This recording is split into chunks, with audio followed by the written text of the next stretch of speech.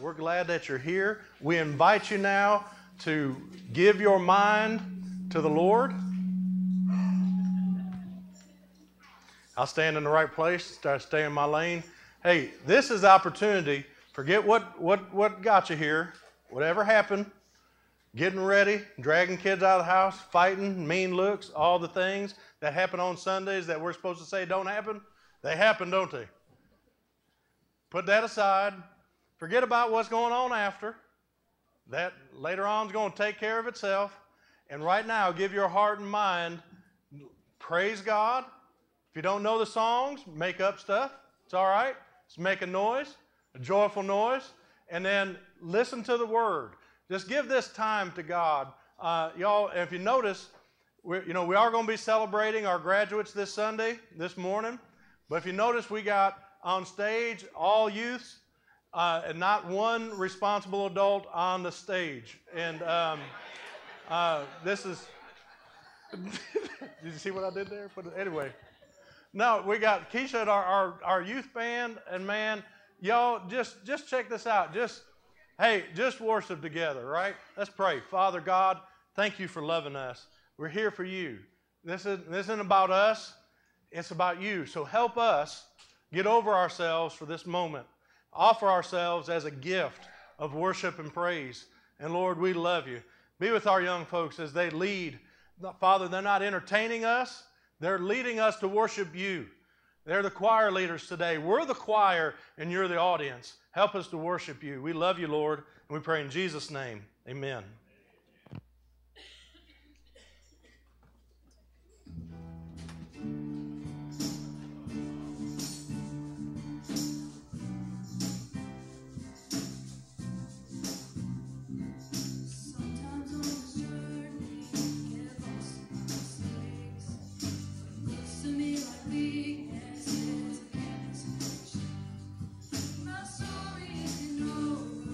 My story's just begun.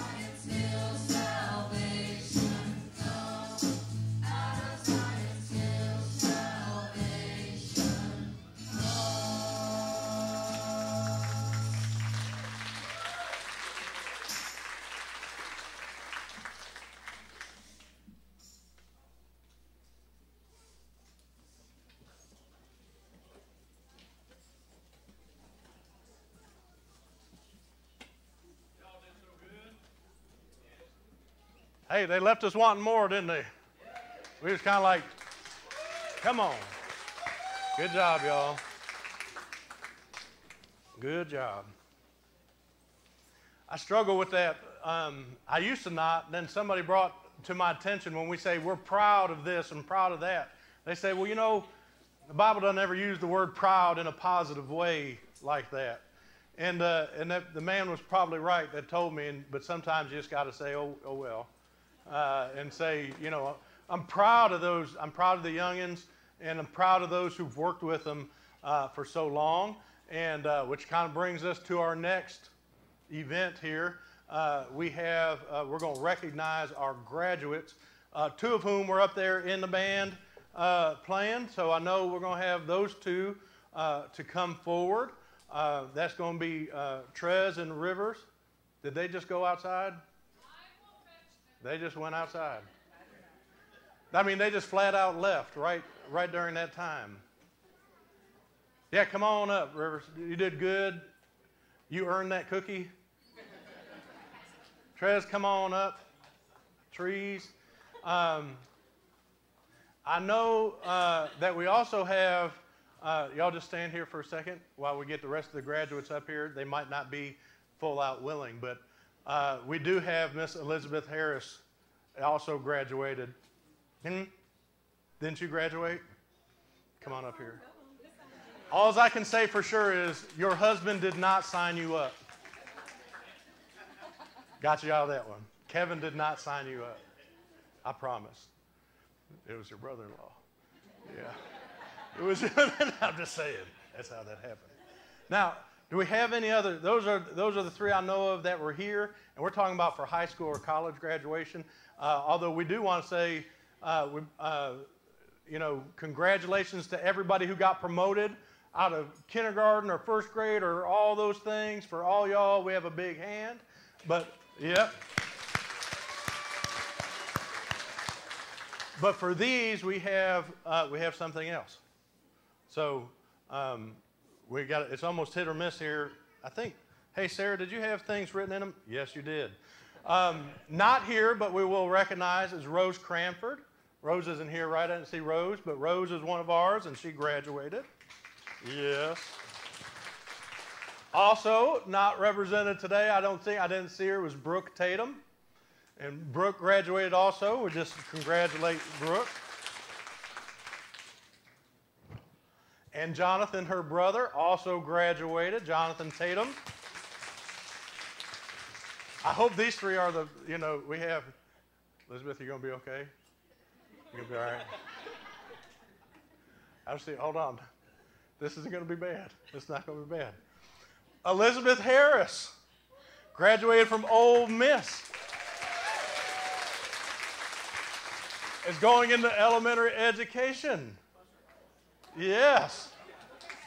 So if one of these two are going to psychiatry, they can work. No, I'm just congratulations. But don't run off, okay? She's teaching at the upper elementary this next year. And she's teaching at the upper, yes. What Sarah said. Awesome. Awesome, awesome. We have Rivers Kissling, who graduated from Grenada High School and is going to boot camp in 2 weeks. Is that right? Yep. He's going into the Army National Guard. He's going to be, you know, we always want to pray for our troops, and that's just one of those constants that we always want to do. But we always, you know, when we know them, right, that ought to become an extra step. We pray for them. We see how, in what ways we can support them and encourage them. River's been here not quite forever, but close to forever. And God did a work in his life and his brother's life and his mama's life that really drew them into Christ Community through Vacation Bible School. That even though we didn't have it last year because of weirdness, we're going to have it this year because God works in people's lives in it, and which is the reason why we want to have it. But God didn't stop working in River's life when he got saved. It was just a beginning, and he's become an increasingly fine young man in behavior and behavior. And He has a great personality, is what I'm saying. And no, man, but I love you. And this is from the church. Anyways, love you, buddy. Thank you. Congratulations. Who we have left? Man, who? No. This is trees. Y'all, when Trez hadn't been here quite as long as forever as Rivers has, but she's been here close to forever too. And I said, "What's your name?" Man, people start talking about trees. Don't you know trees? No, I don't know trees. Who's trees? I got no trees. And man, what we found out about Trez and whose real name is Teresa Thornton, by the way. It's not. It's Therese. Therese Thornton. We don't call her by that anyways. It's trees. Anyway, we love her. And she's been a part of our family. She is a princess of Christ Community Church. She has come up through our group and, was saved and baptized. Anyways, everything, went to all this stuff with us. She has, if you belong to Christ Community Church, and I'd go further, if you belong to the Lord, Trez has had your back when you go to school. Trez might be responsible for Mr. Harris being here because she was always inviting, and Trez has a heart for people. Trez protects our people, anyways. She's I don't see Levi. She's one of Levi's protectors, too. But anyways, we love Trez, and we're proud of her. I'm going to use that word, we're proud of her, and we got this for you. Anyways, we love you, and we're proud of you. What are you going to do? Hold on. I messed up. I told what everybody else was going to do, but I didn't tell you what you're going to do. What you going to do? Early childhood development and education. So you and Elizabeth are going to be working together. And but Trez has also started teaching a Sunday school class for youngins. 1st through 3rd grade here on Sunday, okay? All right. Big round of applause. But we're not done. Oh, no. You graduate, we got to have a talent contest. No, I'm just kidding. No. Come on over here in the middle. Y'all huddle up here in the middle together, please. Did y'all everybody get the pictures they wanted to get? All right, huddle up. No, y'all together. Okay, now church, we need to remember that church isn't a place you come and sit, right? Sometimes you got to be engaged. And what we're going to do is a holy huddle around these folks. And we're come on, we're going to surround them and we're going to pray for them. So touch somebody that's touching somebody. Jamie, I might ask if you come forward. Touch somebody that's touching somebody.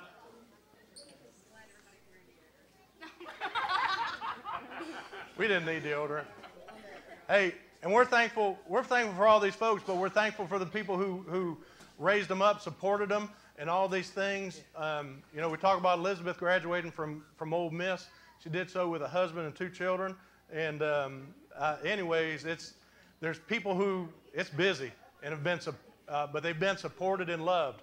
So we're going to pray, and I'm going to ask Jamie if he'll pray for us because Jamie has been our youth guy who got to see, we mentioned even the names of the people we mentioned who weren't here. Jamie played a big role in their heart and life. And I'm just going to ask Jamie if you would pray for our youth youngins. And then Keith Harris, since you volunteered your sister-in-law, you pray too, okay? After Jamie. Jamie will open and Keith will close. Lord, we thank you. We praise you because of who you are. And we thank you for the opportunity to celebrate what these guys have done, but more importantly, what they're going to do for you. They're just awesome. Awesome kids, awesome people. Thank you for the opportunity to teach them and lead them through the years. And I pray, God, that you would have your hand upon them as they move forward. Whatever they're doing, use Rivers and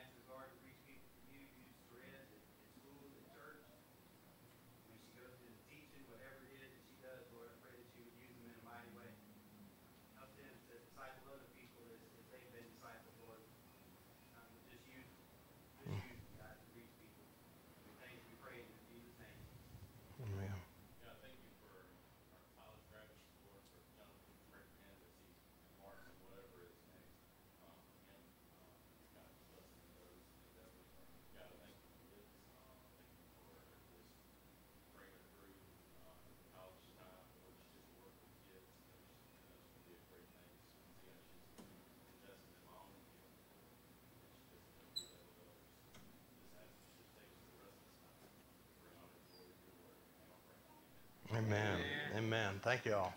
No talent show. Y'all can be seated.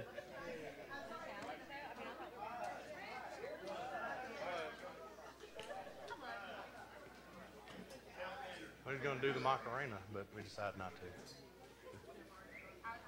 You won the talent show. Congratulations.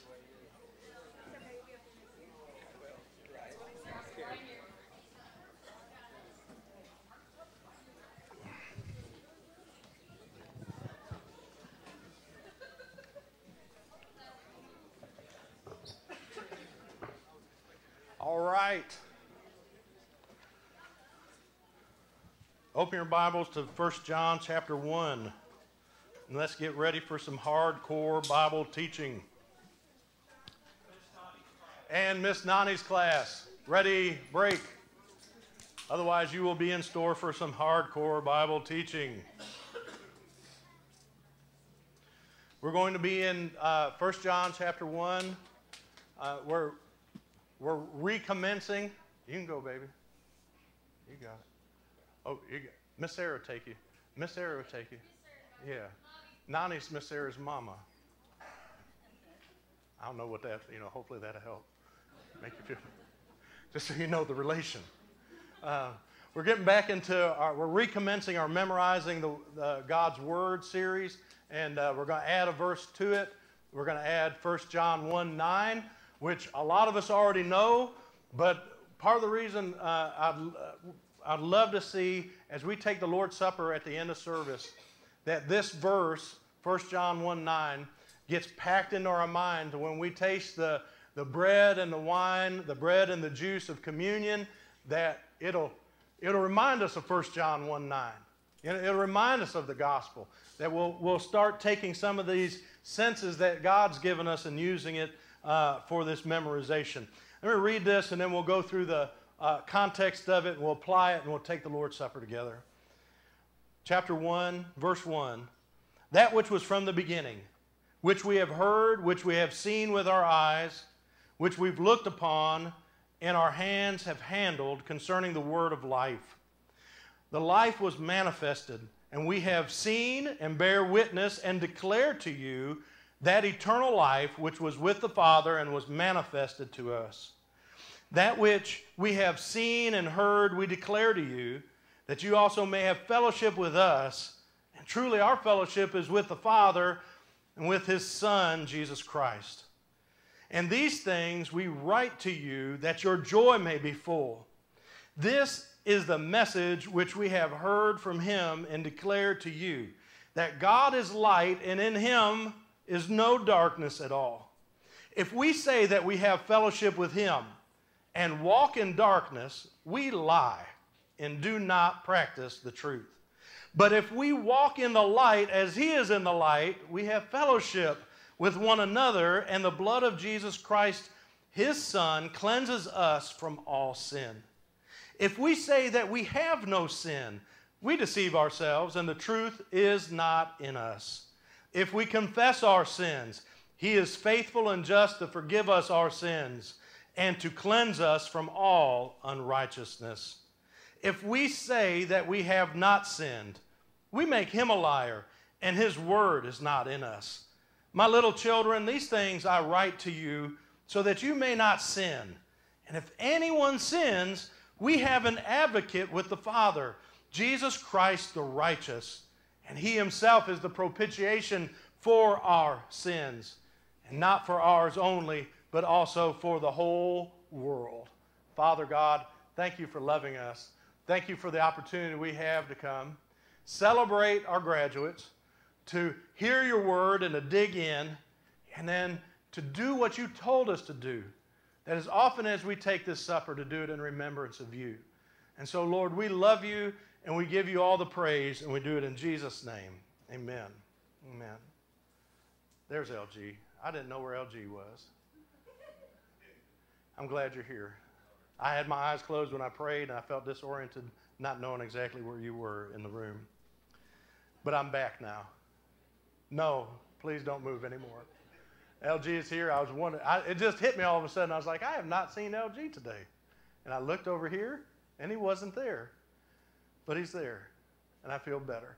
Okay, applying the context of this, we're just going to look at the surrounding verses around verse 1, chapter 9, to get our mind right. And the first thing we need to do is receive the biblical witness about Jesus. Receiving the biblical witness about Jesus. Verses 1 through 4 say basically two things. Jesus Christ, the Son of God, really came to earth. He's the real deal. We saw him, we heard him, we handled him, we touched him. You know, we were there with him. You know, any ideas that Jesus is a myth, that it's a fairy tale, that the gospel is based on, you know, that it could somehow be true and effective, but, you know, just a story, just something that makes us feel good. That's not the witness of the Bible. The witness of the Bible is that Jesus Christ came in reality. He's the Son of God, the life, the eternal life from heaven that's manifested to us. And we're hearing from an eyewitness, the Apostle John. And he's like, y'all, he was here for real. So don't miss that. Man, we need to receive that. There ain't no sense in confessing our sins to a God that's not real. Not only does it say he came for real, but by implication, it tells us that he is alive forever. Not only because it says he is that eternal life, but I want you to hear what it says in verse 3. Our fellowship is with the Father and with his Son, Jesus Christ. That is present tense. Our fellowship is now with Jesus Christ.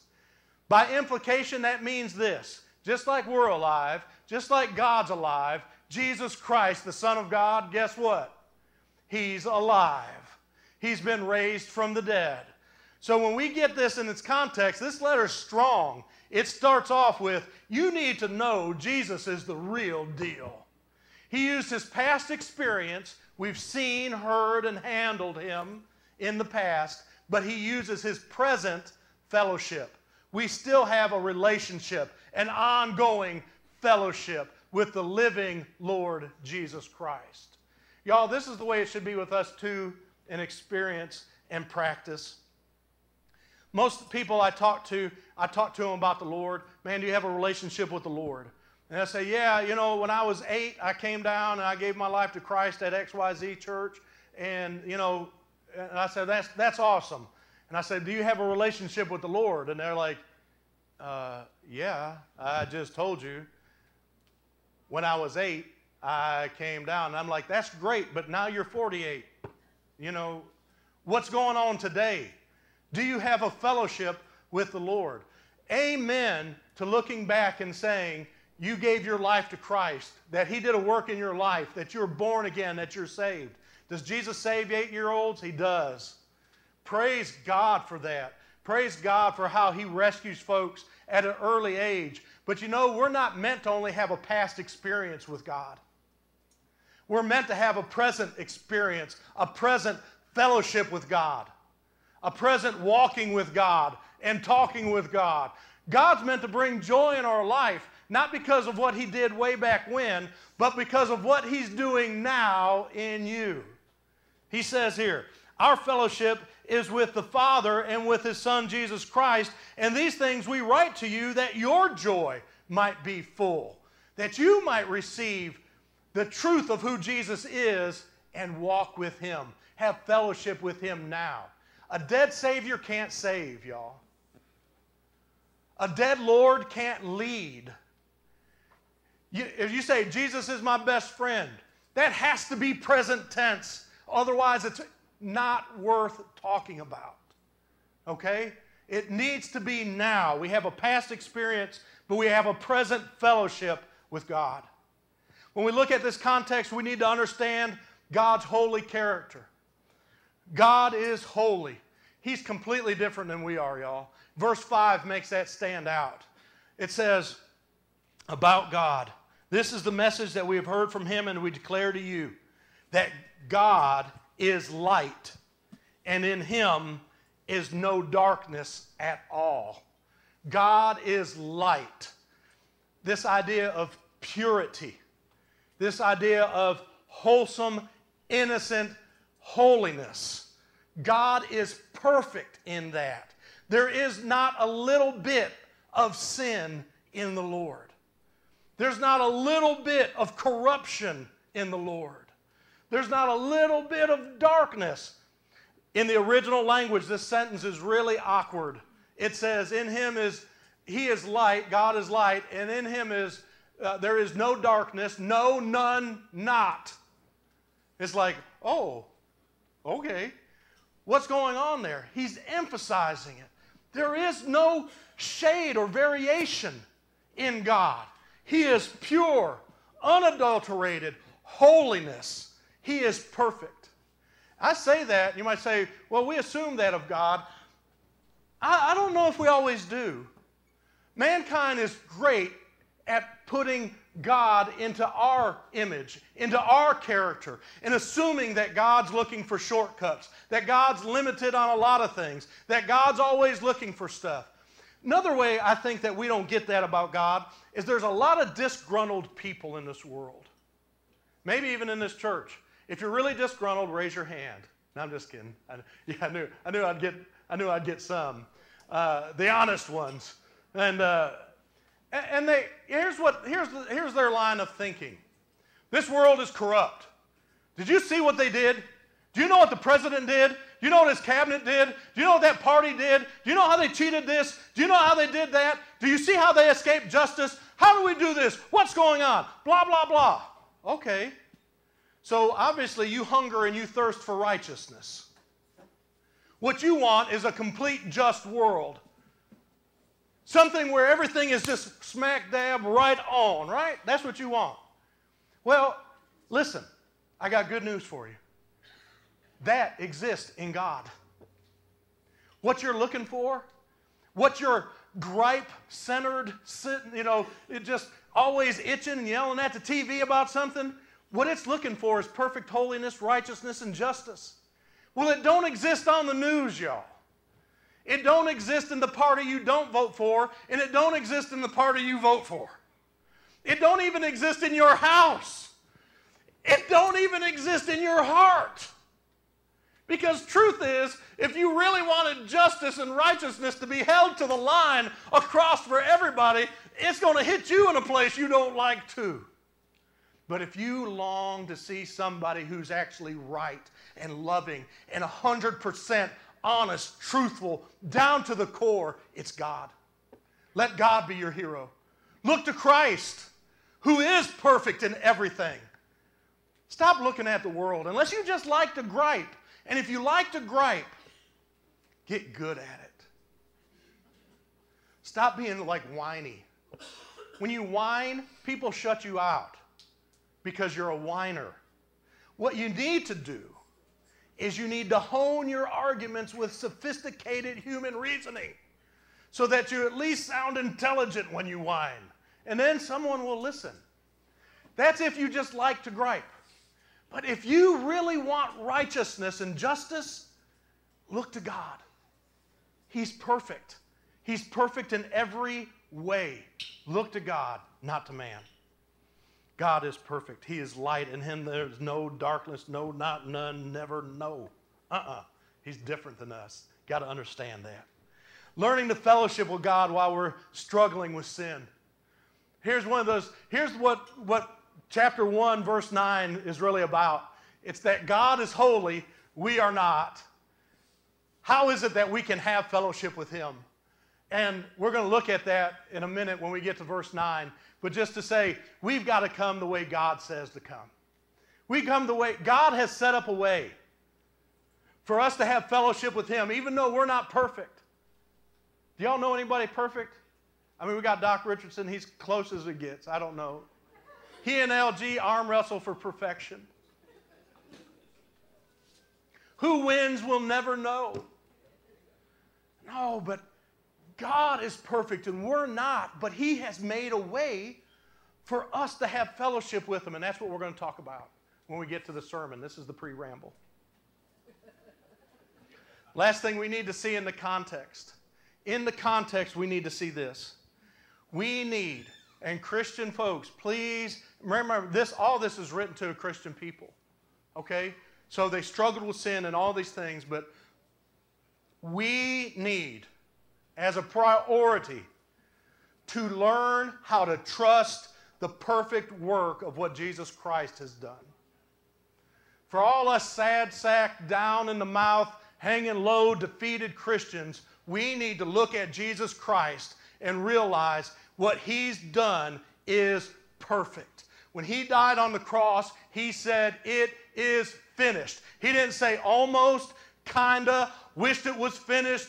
This is part, I'm putting a down payment down upon your salvation, upon which you can build on with the good works in your life because I just couldn't do it all. You know how we say all the time, I just can't do it all? Well, Jesus can do it all. He did it all.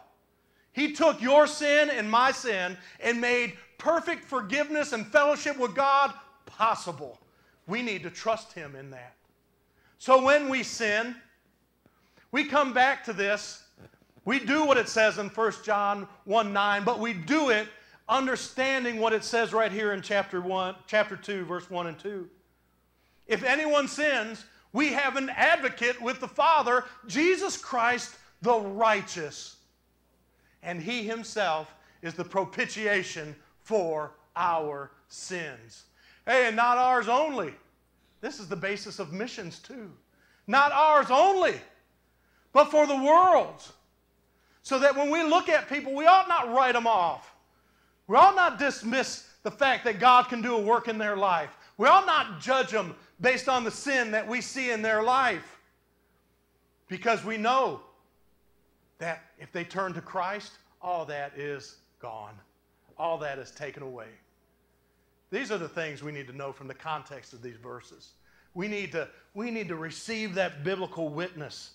We need to appreciate the character of God, that He didn't change His character to bring us into the kingdom. He's going to change our character. He's going to change us. That's why we're born again. That's why we're saved, so that He brings us in. We need to understand He gives us a way, and we need to trust that Christ's work is perfect. Now, let's look at this gospel, what I'm calling the gospel spirituality and integrity. Gospel spirituality and integrity starts where we are, sinners. Who is it that confesses their sin? Sinners. Somehow or another, we've gotten to where we don't want to call anybody a sinner. We think sinners are the really bad people. The really, really bad ones. Not like us. And then I'm like, hold on, man. We're at Christ Community Church. I pastor the really bad sinners. So if you don't think you're a really bad sinner, and you're here, maybe you've made a mistake. Because see, this is a place where we say, yeah, I know that I've done bad. I know that I've sinned. I did it on purpose with my eyes open 100 times in a row, and I know that I can't save myself, and I need God to save me. This is the place where we're not going to shy away from calling people sinners. Levi and I were listening to a podcast, and they had this interview with all these famous preachers and Christian musicians and all these things, and they're being interviewed, and they kept getting asked this hot topic sin question, okay? I almost hate to say it because as soon as you say it, it takes over the whole conversation, but I'll say it anyways. They're being asked about homosexuality. Do you believe homosexuality is a sin? These were preachers, authors, musicians, all of whom you would know, none of whom I'm going to tell you. And one after another, they said, we don't know. Can't tell you whether it's a sin or not. And then one kind of said halfway, yes, it's kind of like a sin. And the interviewer said this: if you believe that's a sin, don't you know there's people in your congregation who are going to feel like they're sinners? And the pastor recoiled. Oh, well, I don't really deal with that stuff. I don't really deal with it. So this is what I want to do. I'm going to take that hot button topic off the board, okay? And I want to talk to the congregation right here. And I want you to know from the bottom of my heart, based on the Word of God, that y'all, every last one, young and old, rich and poor, black and white, thick and thin, tall and short. You're all sinners. Every last one of you. And can I tell you something? Christ came into the world to save sinners. So if you're not, I don't know how you can be saved. Only in a pretend way. Only in a pretend way where people pretend not to be sinners, you pretend to be saved. Only way to be saved is if we come to God and we confess our sins. That's how you get saved, y'all. That's how God works. I just need you to know. I need you to know that your pastor's a sinner. I ain't going to tell you all the sins that I commit. But I need you to know that I'm a sinner. And I was born in sin. My mama was there.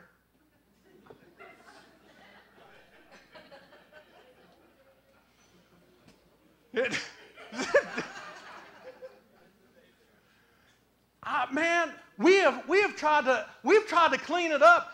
Christ Community is not the church where you come to because you cleaned up. It's the place where we come and we get real with God. This verse is as real as you get if we confess our sins. Let's talk about reasons why people don't. Before I believed in God, I never confessed sin. I got some advice from my dad back in the day. Said, boy, never tell on yourself. Seemed to make sense to me. I figured if I didn't tell, I wasn't going to get caught. Even when I got caught, I've told you that story about how my mama caught me in a lie, and I told her one story, and she, trying to be gracious to me, said, John, why don't you try another one? At which time I did. At that time, not only trying to be gracious, but baffled at how stupid her son was, said, John, why don't you try another one? At which point I did. I figured maybe there's one she ain't heard. And she finally said, this boy ain't going to cooperate. She said, John, I already know. I already know what happened. If you would have just confessed, you wouldn't have got any trouble. I ended up getting in more trouble than the guy who was really in trouble because I lied about the trouble. I say all that to say, y'all, we learned some bad habits about confessing sin.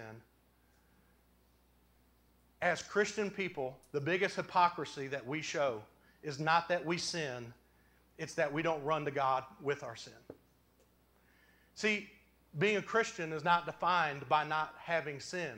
Being a Christian is defined by having a perfect Savior. So what's the hypocrisy? That you've made a mistake, that you've sinned? No. It's that you're hesitant to go to the perfect Savior you say you believe in. I believe Jesus died for our sins. So is that why you're burdened with unconfessed sin? Well, but that's different. It's different because you're embarrassed, because you're prideful, and my guess is you have a faith problem.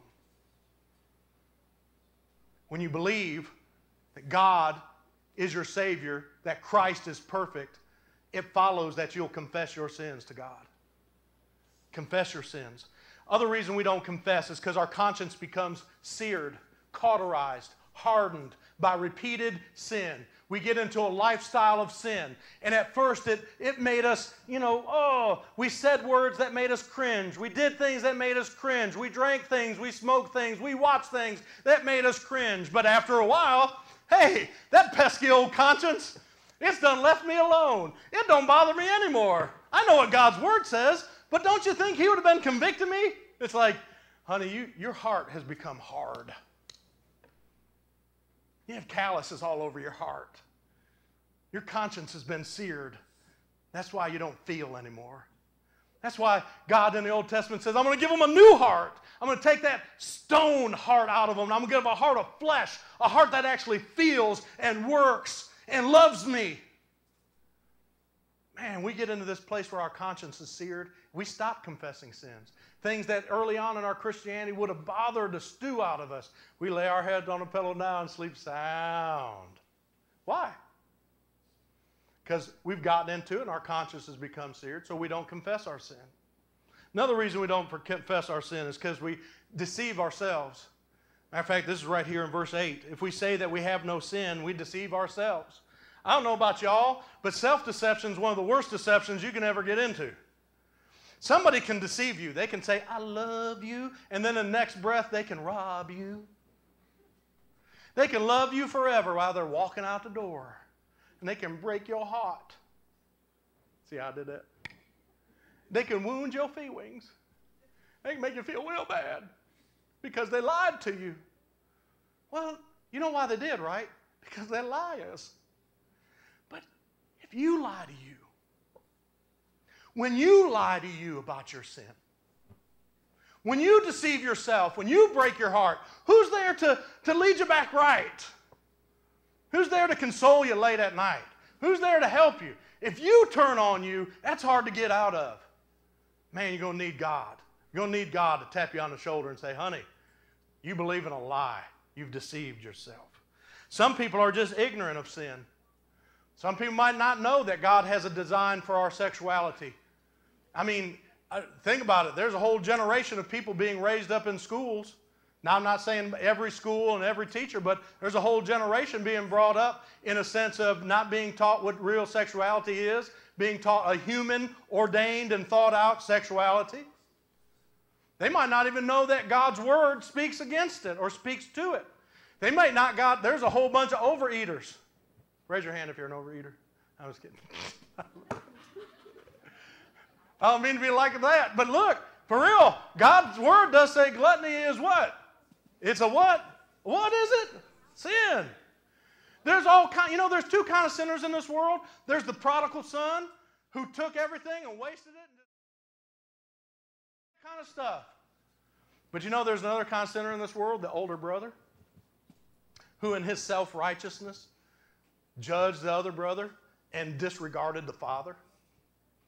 Guess what? Whatever kind of sinner you are, you need the Father. You need to confess your sins. If you're ignorant of it, you think, well, I didn't ever do any of those things. I ain't drank, I ain't smoked, I ain't cussed, I ain't done anything those weird loser sinners have done. Maybe you're that older brother. Maybe you need to have your heart softened too. Maybe you're ignorant of it. A lot of people grow up in church and grow to be self-righteous. Religion will make you self-righteous in a fast minute. Maybe that's what you need to repent of and confess your sins about. And then there's just lies. We just lie to ourselves. We lie about God. If we say we have not sinned, we make him to be a liar. It's not good. It's not good. Why should we confess our sin? Just 3 reasons real quick why we should. 1, because we get, because we do believe. Because we do believe Christ. Because we have faith that he'll forgive us when we've confessed.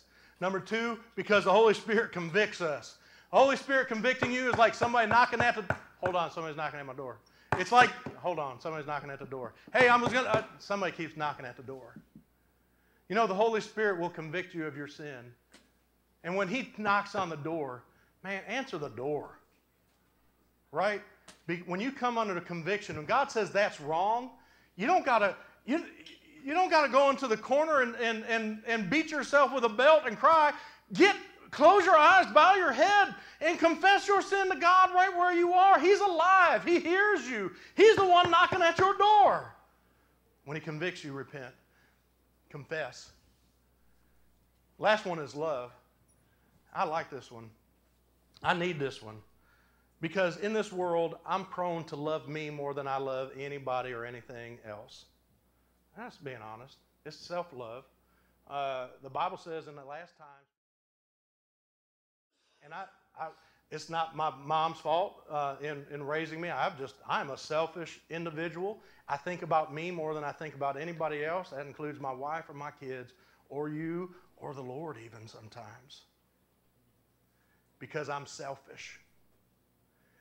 I need a love greater than the love I have for me to develop and grow for God so that when I sin, I'll confess my sins because losing that love, losing that fellowship with him would be more than I can bear. We sing sometimes songs that sound romantic and we talk about God being the great lover of our soul. Well, he is. We talk about how God so loved the world that he came to rescue us. Well, he did. And when our love for him grows to the point where we say, you know what? I don't need anything else. I'm looking for him. And he's the highest love in my life. When something happens between us and him, when we sin, not if, but when we sin, we're going to be quick to confess it because we love him. Because we love him. You know what the Bible says if you love God, what you do? What does it say? How do we show our love for God? We keep His word, His commandment. We love Him back. We confess our sin. Those are the reasons why we confess. If we confess our sin, this is on us. That's about the last time you're going to hear me say that. But God convicts us, God shows us, and God tells us. But I believe it's on us to confess. We confess our sin. And guess what happens in that?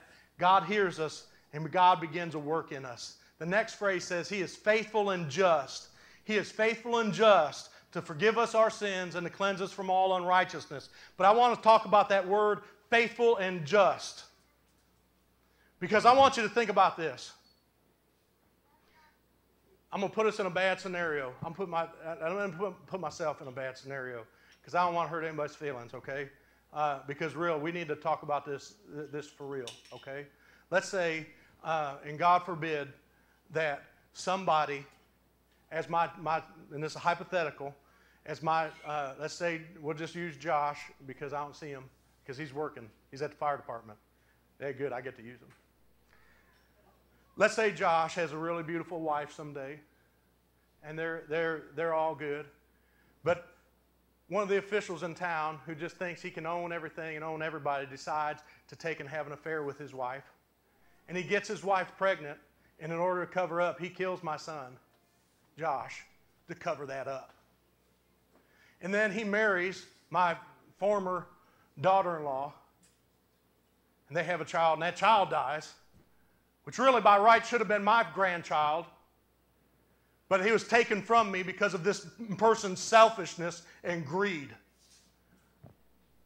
Now, they say, well, you know, he's been forgiven by God, and he'll be all taken care of. The slate's clean. How do you reckon I'm going to feel?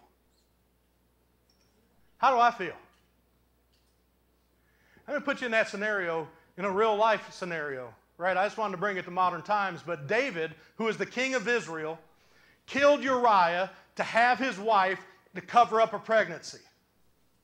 How are you going to explain to Uriah's daddy why his son was murdered by the king to get his wife?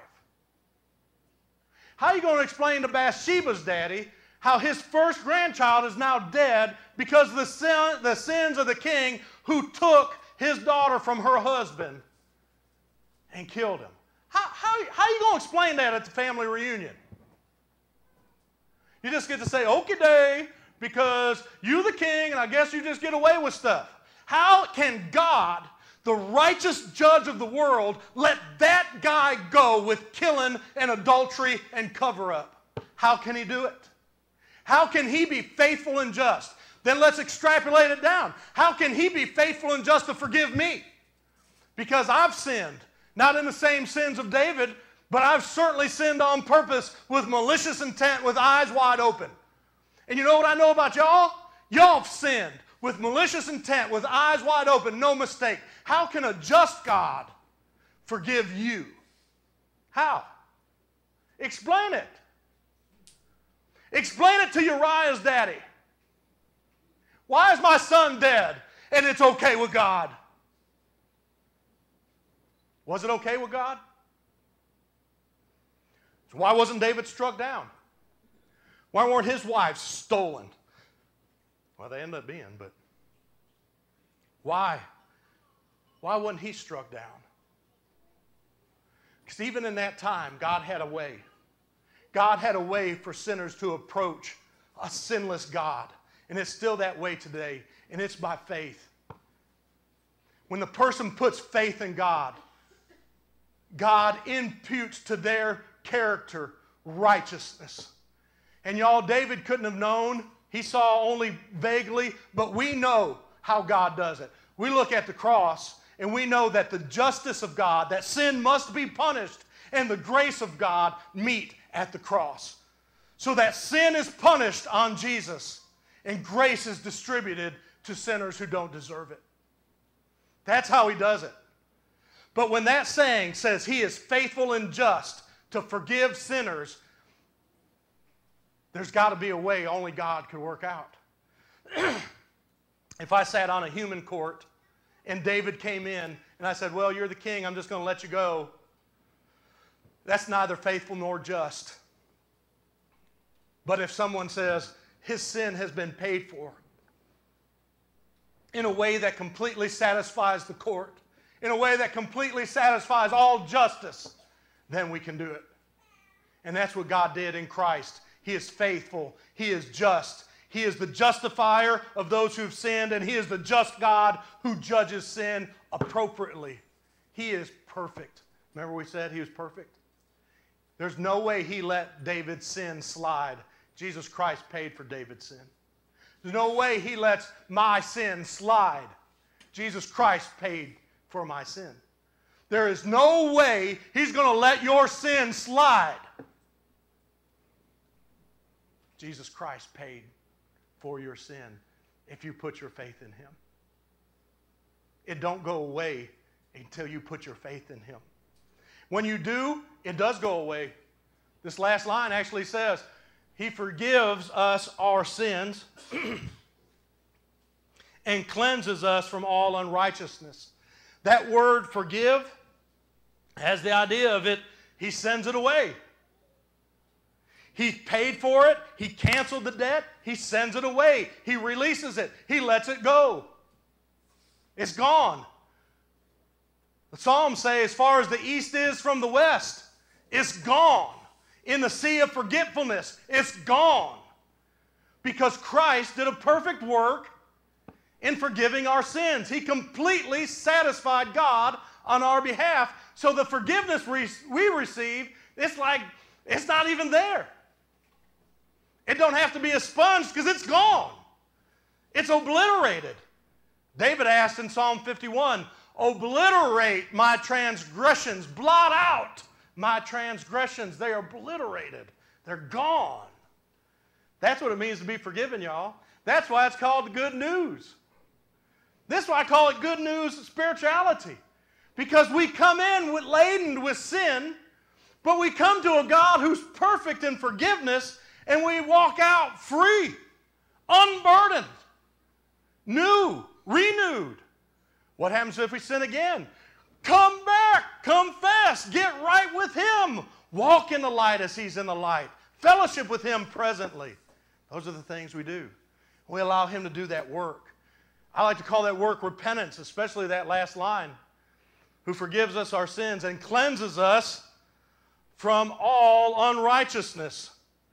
Y'all, for too long, we've seen repentance as a sweaty human labor to try to change our mind about the things we like. I'd sure like to stop smoking, but I just can't because I like it. I wish I could stop drinking, but I can't because I'm drunk.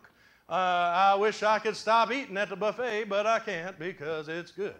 You know, and for a while, we like, you know, I'm just using those examples, but we kind of white knuckle it. We're like, oh man, I'm going to change my mind. And we call that repentance. We get all sweaty and just nasty, and we're like, oh, I'm going to do different. I'm going to do different. I'm going to do different. Lie, you ain't going to do no different. You're going to hold out for 15, 20 minutes. And then all of a sudden, you're going to justify exactly doing what you want to do. Man, if God doesn't do a work in your heart's not going to change. God's got to do a work in your brain, or your brain's not going to change. What this work is, it's the same thing that we looked at from last week in Psalm 51. Create in me a clean heart, O God. Renew in me a steadfast spirit, O God. Purge me of my sins, O God. Make me to hear righteousness and joy again in the bones you broke, O God. Uphold me by your generous spirit, O God. Restore me, O God. God is doing the work. Cleanse me from all unrighteousness, O God. When does that work happen? That work, believe me, God's ready to do it, but that work depends on us. We come to God, we confess our sin to God, and we yield our life to God.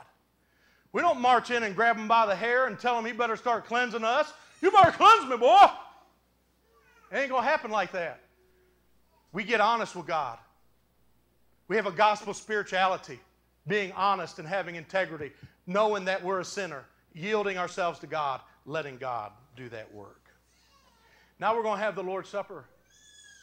We're going to have it right now while this verse is in our head. We're going to say that verse together. You all already know it probably. but we're going to put it in our mind. And as we take the Lord's Supper, I want to juxtapose that verse in your brain. I want to bring it into contact with that taste in your mouth of the Lord's Supper. Because I want you to remember it. I want you to have a feeling behind it and a memory behind it so that you'll say, you know what?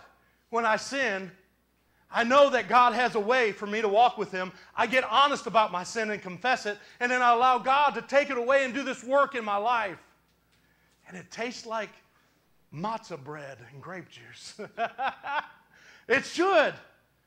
One of the clearest depictions of the gospel is in the Lord's Supper. It's so simple. He gave His body for your sin. He gave His blood for your sin. And you trust Him. So for everyone who trusts Him, we invite you to come forward in a moment, and we're going to take this Lord's Supper together. If there's a cracker in here again, I'm going to fall out. Okay, there's not. There's these little squares of bread, unleavened bread. This is going to represent the body of Christ right now. God, our Father, gave His Son, and on the night He was betrayed, when they were celebrating the redemption dinner, which that is what Passover is, a celebration of the redemption from Egypt. As they were celebrating redemption dinner, He took a loaf of unleavened bread. You got to use your imagination here, and He broke it, which is, yeah, that's broken. And He said, "This is my body, which is broken for you." Father God, thank You for giving us Your Son, because I can't think of anyone who would give their son, now no loving parent, who would offer their son to have their body broken. My mom wouldn't. But Lord, You did what no one else could or should do. Wouldn't matter if my mom did, because I can't fit the bill of Christ. Jesus is the only one. His body was broken for us, and we give You thanks. Also in the night, in the cup after supper, which stands for redemption. They would have had 4 cups in that memorial service. The cup after supper was redemption. And Jesus took that cup and said, "This is the covenant. This is the new covenant in My blood, which is shed for you, given for you."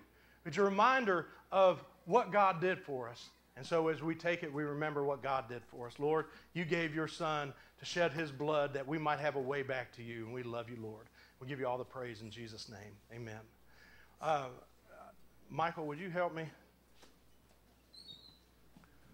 And who we got? Jason, would you help me? And LG, would you help me?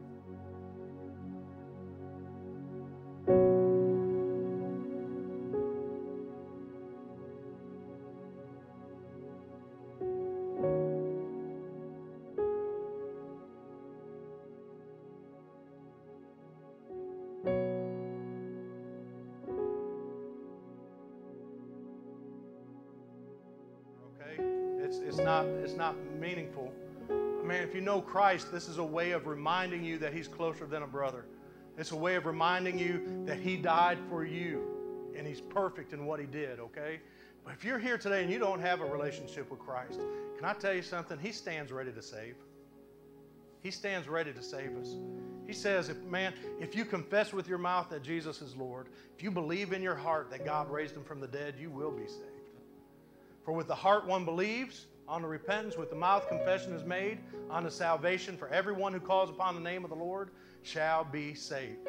If you're here today and you don't know if you're saved, man, that'd be like not knowing if the floor is really lava or not. Remember the kids used to play that? Anyway, man, the way they would explain it in the old times is like you dangling over a fire just hanging by a spider's web thick rope, because life can end in a moment. If you're not right with God, do you really want to go on in that state? Man, make things right with God, because not because you can make Him do it, but because He's offered in Christ. Okay? But this is for everyone who knows Christ.